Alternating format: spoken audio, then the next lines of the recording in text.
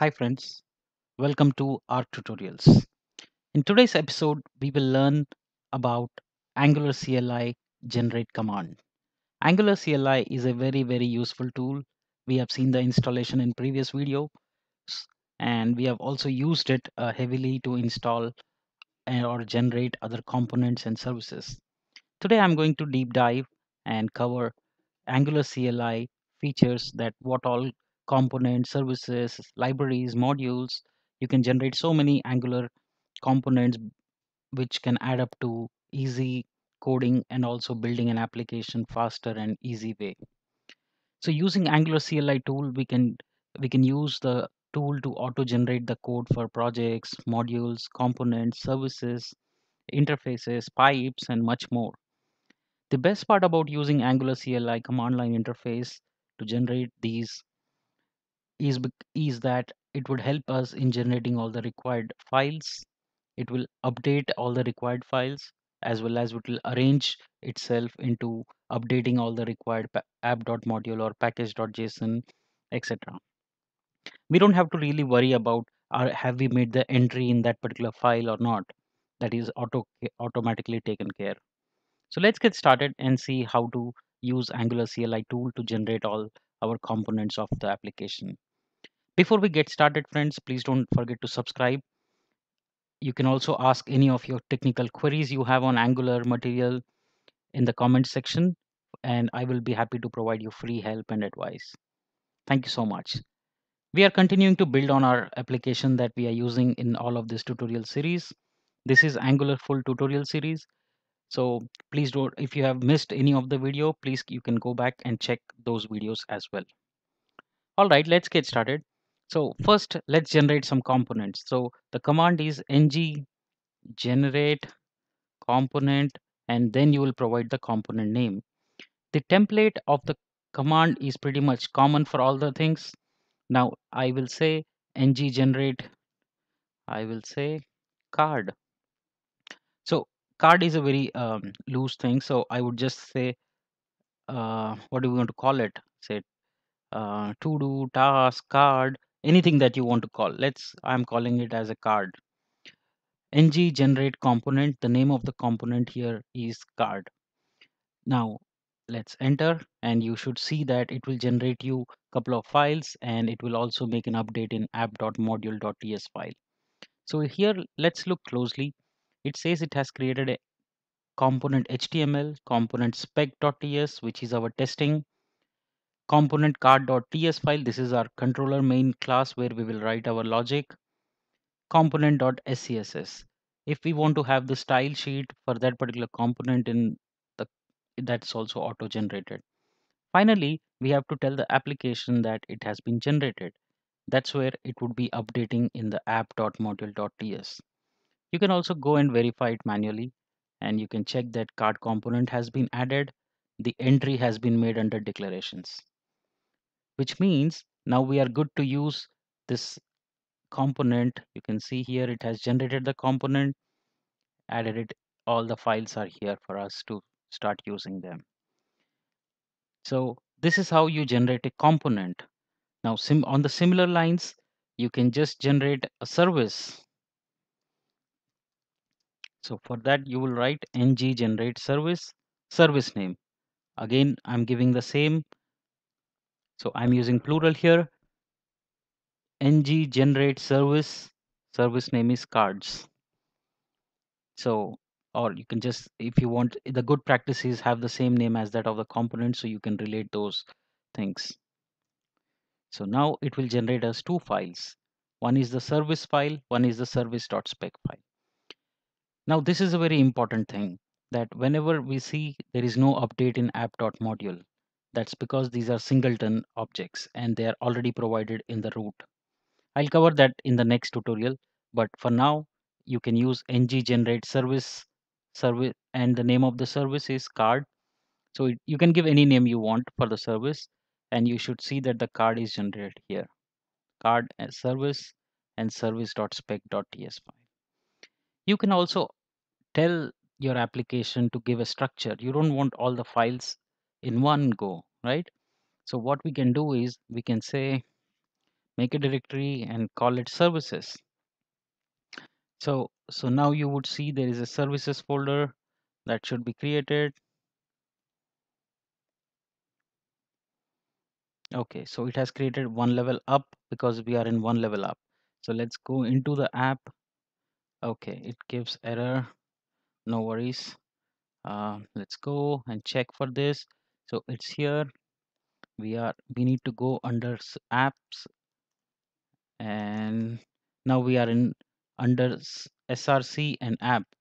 So now let's generate it again.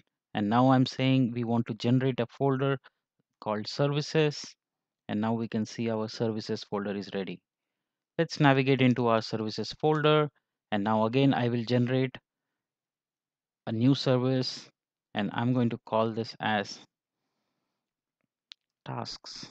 You can call it anything. I'm calling it tasks. Generate. And now you would see that this will generate you two files, which is again service.ts file and a service.spec file. Oh, expand the services, you will see.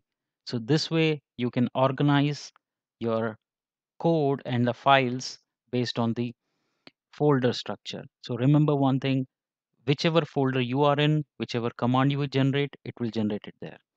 So this was about component and service. How about some more things exploring? Let's generate a module. Do we have to write every time? No, there's a shortcut. You can use ng generate module. Module name is users. So I can generate a module. So now it has generated a module for us. So we can see here. So now we can see that there is a new module that we generated, and it's right here for us to use, which is refresh, and you will see a new module which is called users. Where is it? So services, oh, it has gone under users. So you can pull it back and say at app level move. It will automatically update it in the path. So now we move the users module right at the app level. We have to make the corresponding change.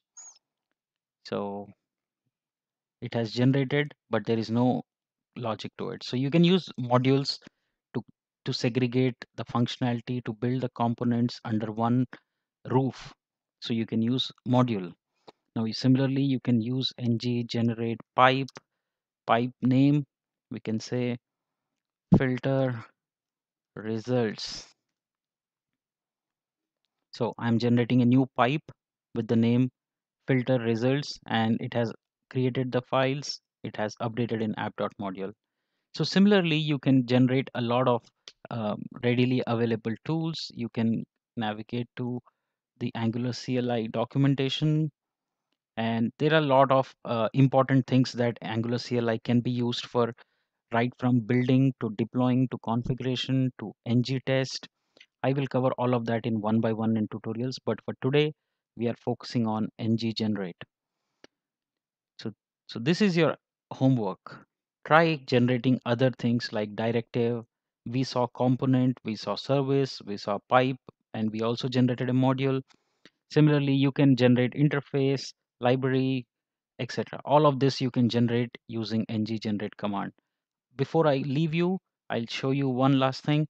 Ng generate. Now, what do we want to generate? Say we want to generate a directive. We want to generate directive, give the name directive and then the name of it, and I'll call it hover. So I am now generating a new directive by the name hover, and you can see it has created the files, and it has updated in app.module. We can see it here in the app.module file. So this is a quick start guide. It will help us to create the respective files and update the respective app.modules, whichever you are in, whichever module you are in, and whichever module you want to create in. Okay, and how do we do that? Let's see that. So I'm stepping out. Now I'm going into the module which is users. So you can see here I'm under src app users. src app users. So I am inside the users module. and I'm generating a component. I'll call it registration, register. Let's call it register. So now you will see that this register component is created and the updation has been made in the users module and not the app.ts module. Like I said, Angular CLI will look into the directory we are in, and then it will understand the context and generate the respective components inside that particular module. Since we are under users module, it has generated and updated it inside the users module. Remember that this is an important step. That's all I want to cover today. But for your homework, I am leaving few for you to try it out. In the next tutorial, I'm going to show you some other important features of Angular CLI like build, test, run, serve. So stay tuned for the next tutorial. In the meanwhile, go ahead and give a try to all these other options that you can do to generate other components and options. Thank you so much for joining in this video. I will see you in the next tutorial. Till then, you take care and don't forget to subscribe. And if you have any technical queries or doubts, don't forget to drop a line in the comment section. I will provide you free help and advice. Thank you so much for joining in this episode.